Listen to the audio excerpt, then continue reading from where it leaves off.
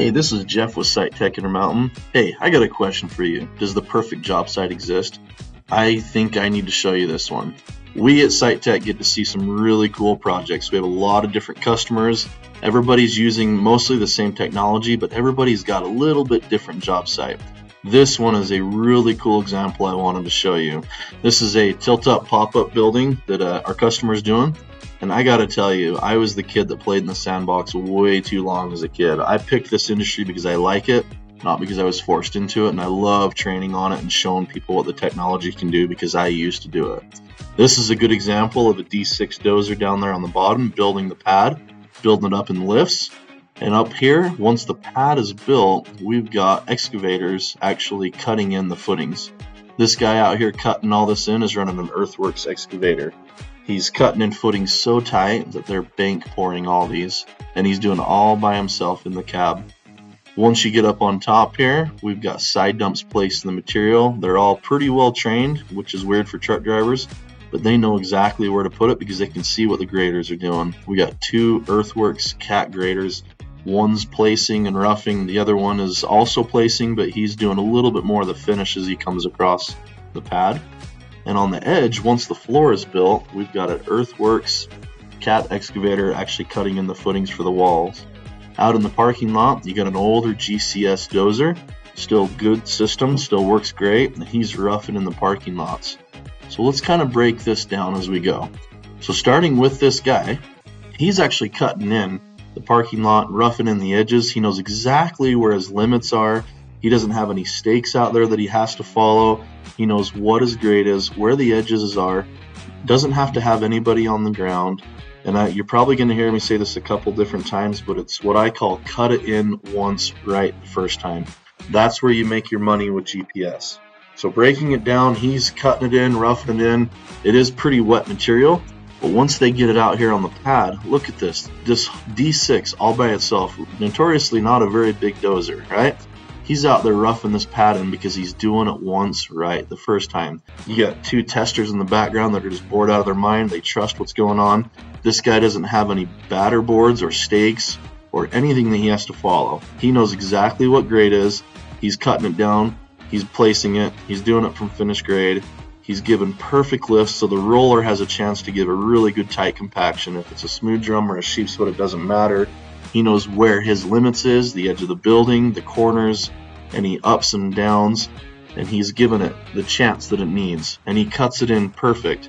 He can sit in the machine. He's not worried about someone checking grade, not another guy on the ground out there with a laser saying, hey, you're low here, you're high here. These guys know exactly how to use this machinery.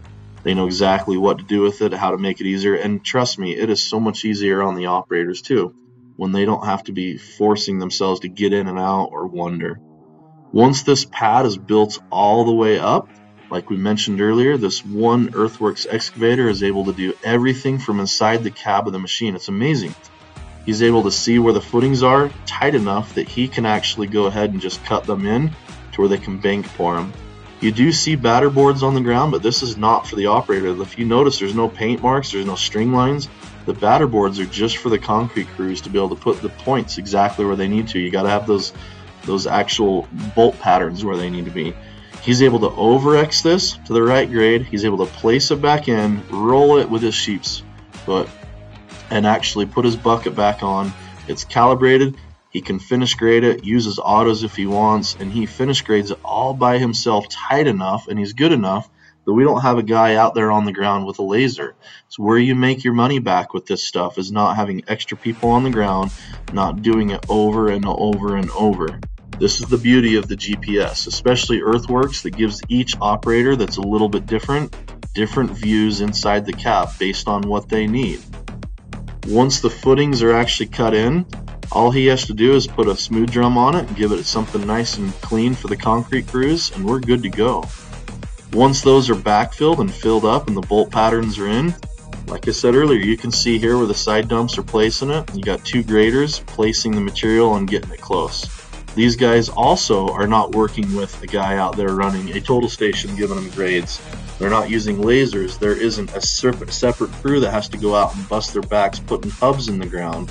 These guys know how to use their equipment well enough that they have benched them in. They're good. They're benching in every day. Sometimes when it's hard material, they're benching in and checking twice a day. When they actually go to finish grade, they have actually got these machines tight enough that they finish grade most of the time with GPS, dual GPS. They know exactly what they're doing. And if they need to, they can set up UTS and run a total station on these if they need to.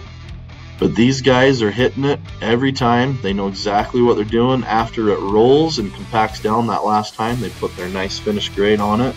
The beauty of these massless graders is they can roll their blades forward and back if they're not running UTS.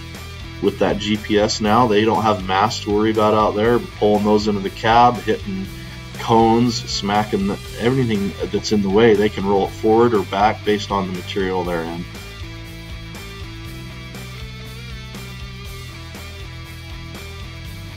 Your company makes money when they make less passes, when there's less guesswork, when it's all just a seamless thing that's being done.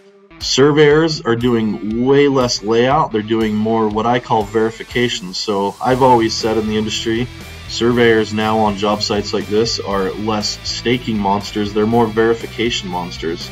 The schedule is tighter, it's faster. You don't have to have them out there as much.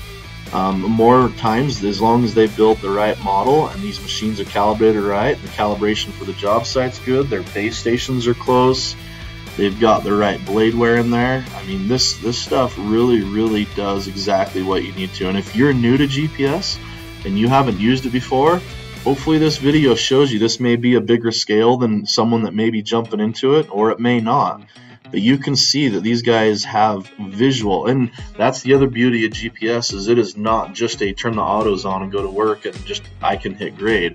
It's also what I call job site awareness. Every single one of these guys knows where the limits are. The guys digging footings know where the footings are. You dig everything tighter, your materials are better on the ground because you're not overrunning or underrunning. You can bid it tighter.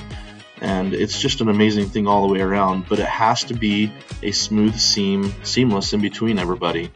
If you have one element that's out, it just doesn't seem to work right. And so if everybody's on the same page, everybody's trained right, and there again, the job sites are set up right, models are right, this is where customers really love this. This guy out here digging the footings, same thing. He's got a couple different attachments. He's got two buckets that are both measured up. His compaction wheel I don't think is measured up, but he doesn't need that. He doesn't have a guy on the ground painting marks. He's not worried about backing over his own paint marks and messing those up. He has perfect GPS alignment inside the machine. He has perfect grades, perfect wherever, and he doesn't have to have a guy staring at him on the ground or playing hit the rock with the stick. Hopefully these videos really help people understand the abilities that you have to set up all your different machines.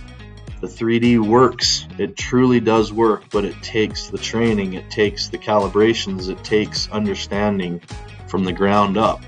And then there again, you can go ahead and build whatever job sites you want, whatever your imagine wants, and you can build your own models out here if you needed to out in the corners. So you cut floors right, just like this one. This is stuff I used to do. I cut this floor all by myself for footings. Before we did footings, those slopes on the left side are 30-foot slopes. No bellies, no undercuts. It was all cut without having to put a guy in the ground. Do it right once the first time. So thank you for watching this video from SiteTech Intermountain.